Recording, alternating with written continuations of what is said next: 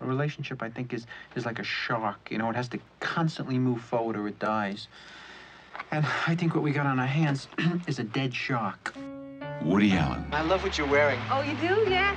Oh, well, this is Ty's present from Grammy Hall. Who? Grammy Hall? Yeah, my Grammy. What are you kidding? What'd you do, grow up in a Norman Rockwell painting? Diane Keaton. You don't want me to live with you. I don't want you to live with me. Whose idea was it? Mine. Yeah. It was yours, actually, but I approved it immediately.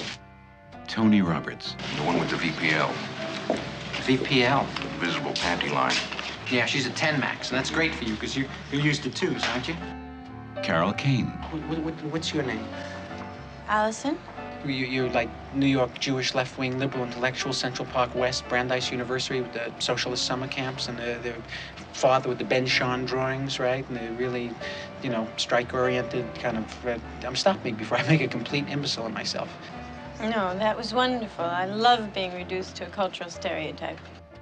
Paul Simon. We're gonna meet Jack and Angelica and have a drink there, and if you'd like to come, we'd love to have you. We can just sit and talk, nothing.